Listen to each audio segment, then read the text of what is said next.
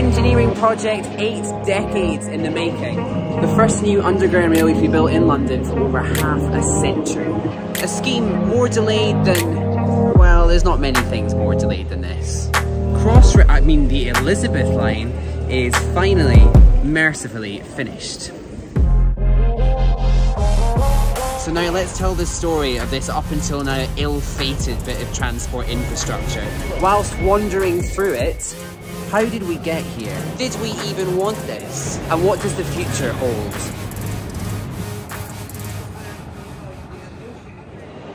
So, where to begin? Well, the Elizabeth Line Central Core, you know, the new flashy bit of the railway, that starts here at Paddington Station. And our story starts in 1941, you know, 80 years ago. And, you know, in 1941, the United Kingdom had some other things going on. But one of them, somehow, was Crossrail. Now, a man named George Dow, who, by the way, inspired Harry Beck's now iconic map of the London Underground system when he made his own map of the London and North Eastern Railway first in that kind of diagrammatic style. He wrote in the Star newspaper that he thought it'd be a swell idea if we constructed new, big diameter railway tunnels, not your poxy London Underground lines, all the way between Paddington to Liverpool Street. Paddington to Liverpool Street. In the same article, he proposed a north-south railway in a similar vein, which now exists as the central core of Thameslink. So he was a pretty cool guy, as far as railway people go. Whilst his ideas were on point, and now have reached fruition, at the time, they went absolutely nowhere. We'll pick that story up in a moment, but whilst we're here, let's look around Paddington for a minute. The line comes out of the west and dives underground just before here, and the platforms have been built kind of alongside the mainline terminus. The most obvious thing they built is this giant 120-metre glass canopy adorned with different cloud formations that apparently could never exist together in real life, so a little meteorological fantasy for your daily commute there. The appearance of them also apparently changes with different lighting conditions. It's so large you can even see it from space with specialist telescopic camera equipment, you know, like a spy satellite or something. You can't see it with the naked eye. That would be impossible. I actually don't like it very much, but it lets natural light hit the platforms below, which is an impressive feat, and I appreciate the bold vision. I mean, this used to be a taxi rank. Inside, the station is visually quite impressive, and one bit I like from a practical perspective is the link to the Bakerloo platforms. The initial plans for this link ended up abandoned because the whole station on top was apparently at risk of collapsing due to it, which I believe is an important thing to at least consider. They spent a lot of money making a much deeper but very convenient and, I assume, safe interchange. The walls of it have a pattern copied from Brunel's station roof design, and the tunnels are long enough that they get these cute little rest areas for anyone that needs them. Moving on to Bond Street, and in our story we've now got the idea, but we need the political will. And obviously the worst thing you can put in the way of a good idea is the British government. Over several decades, lots of lovely rail proposals got made, one of which became the Jubilee line, the Victoria line, even Thameslink got set up, but still, this Paddington to Liverpool Street railway never quite got made. In 1974, the London Rail Study Report came up with the name Crossrail to describe a railway that was going to be built between Paddington and Liverpool Street again. They also had the idea that maybe it should serve London Heathrow Airport. Now, where have I seen that before? But it never got built. Speaking of not getting around to things, you'll have noticed that I'm not standing inside the complete Bond Street station, but instead I'm standing outside the rather incomplete Bond Street station. Despite the entire Crossrail project being several years delayed, that was not quite enough extra time to finish Bond Street. Now, the cause of the delays here at Bond Street, I would argue, are a little bit unexplained. The very impressive Crossrail CEO Mark Wilde says that because they had to remove some of the tunnel boring machines from Bond Street, they couldn't start building the station here until much later than the rest of the line. I'd argue that the Mayfair location and some of the tunnelling conditions are probably a bit trickier than elsewhere, and that might not have helped, but you still get the sense reading in between the lines that the contractors here still failed in a pretty spectacular way. When it eventually opens, they say it will almost have the longest escalator on the underground network after Angel, which would make that almost an interesting fact.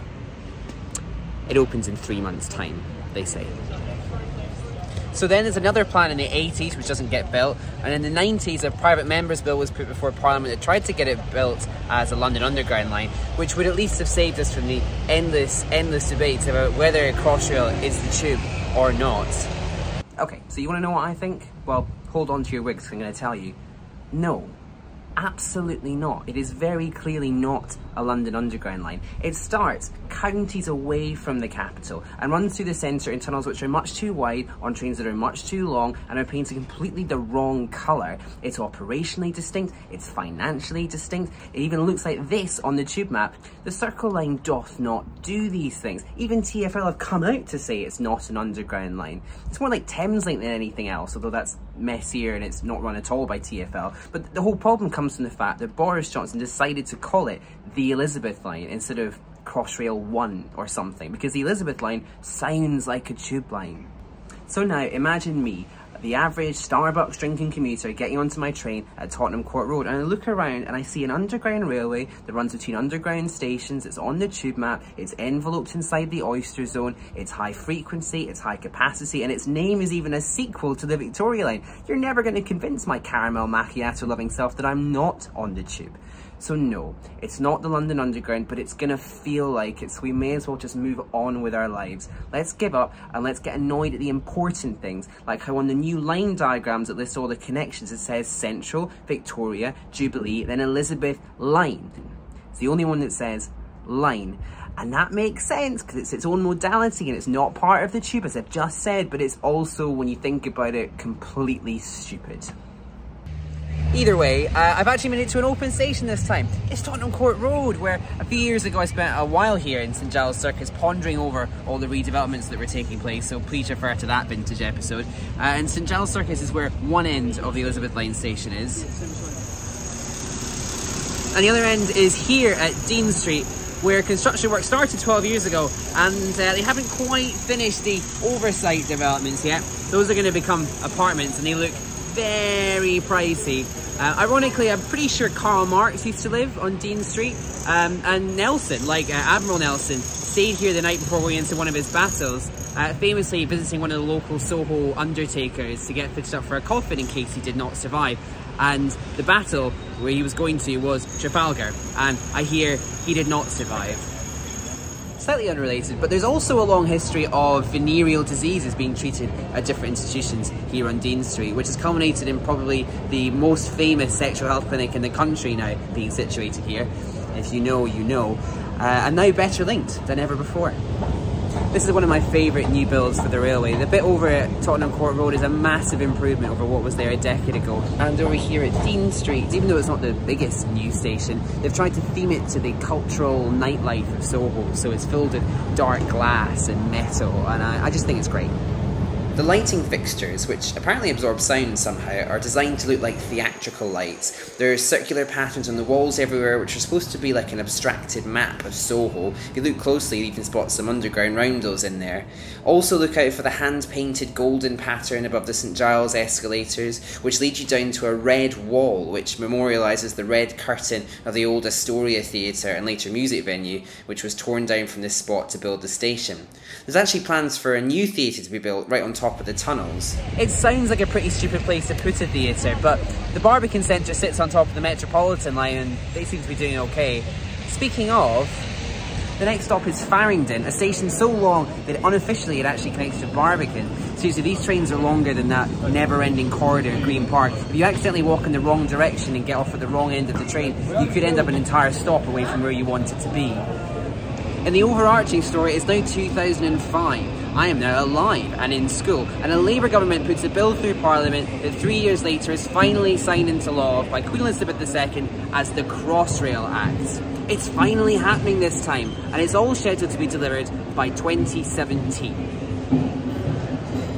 A somewhat pixelated graphic from the BBC News website at the time shows the routes that then Transport Secretary Alistair Darling was considering, which, including the final route chosen between Reading and Shenfield with a cute little appendix for Heathrow, had routes to other places such as Ebbsfleet in Kent or Norbiton near Kingston upon Thames. as someone who used to live very near Norbiton, I can assure you that being included on this BBC News website graphic is the most exciting thing that has ever happened to Norbiton.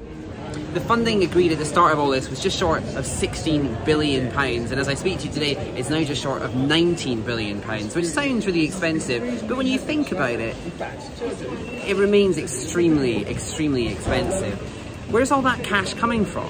Well, if I demonstrate it with these Smarties, let's imagine that this is £19 billion. £5 billion of it comes from the UK taxpayer. That's Smarties from your own pocket. £3 billion comes from a taxpayer loan. So those are Smarties which we'll hopefully get back one day. And £4 billion comes from businesses in the local area paying higher taxes and business rates and such like. £2 billion comes from transport for London, and that makes sense. They're going to get all the use out of it. That's where your oyster fares have been going. 2 or 3 additional Smarties come from businesses directly funding the railway. That's people like Heathrow Airport. They've got something big to get out of it and they're willing to pay for it. And then the rest come from the City of London and the Greater London Authority. It's London, it's a mostly London-based railway.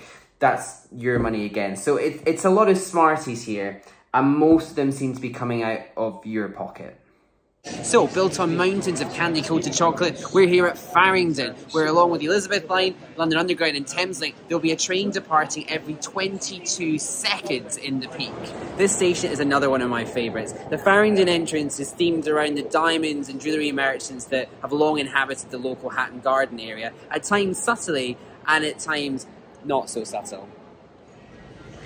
They lead you down to platforms that are 260 metres long, even though the trains are only 205 metres long. This is to scale, by the way, in case in the future they want to add extra carriages in. What's interesting about this station is that instead of stopping in the middle of the platform, like at most stations, because 80% of the passengers are going to be heading for Farringdon, the trains will be stopping disproportionately towards that end. But the fun side is the Barbican end, because the remnants of the tunnel boring machines that dug out the running tunnels leading up to here are buried just behind there, along with a time capsule and, yeah, probably a few plague victims. And in order to fit lift access into the Barbican side of the station, just like at Liverpool Street, they put in some incline lifts. Ooh. Worth the price of your fare alone, I'd say. The Barbican end is themed to the Smithfield markets, which are nearby, and in fact the Farringdon platforms are kind of built directly underneath them. There's a lift to actual Barbican station, although they're keeping that very quiet. It's not officially linked there, although you can get there, so it's really just a secret for the two of us. One stop further at Liverpool Street, and one end this time is very officially not Liverpool Street, but is in fact Moorgate Station, which raises all sorts of route-based nerdy questions I'm sure the transport vloggers are digging into as we speak. But it also creates this monstrosity on the tube map, which apparently we're calling the Moorgate Liverpool Street complex, featuring 2 Elizabeth line stops, which are in fact the same station, 2 Circle line stops, which are in fact different stations, and the Overground, which is now 5 inches away on the map from the station name itself. Okay, so now we're building a railway. The Crossrail running tunnels were constructed by 4 pairs of tunnel boring machines that were named after pairs of women. They'd finished their job in 2015 and the track laying had finished by 2017. So since then it's just been about installing equipment, fitting out stations and getting the whole thing to actually work. It's hard to put into words the scale of what they did here. I mean, 75,000 people worked on building this thing, and the things they got up to were insane. I've had to literally write them down. They were too much for me. It involved draining Victorian docks, taking over and reconstructing an abandoned Victorian railway, building 2 new tunnels under the Thames. They built a 115-hectare nature reserve in Essex from where there was nothing before, out of all the soil they dug up from the whole project. The railway traverses 3 completely separate signalling systems. The trains drive themselves in the central core, and they even reverse themselves with no one in the cab at all at Paddington, although that bit doesn't actually work yet. They refurbished 32 existing stations, built 9 new central London stations, and they're not even finished yet. They've got to build a whole new one now at Old Oak Common. I mean, how did we even expect them to finish this thing on time?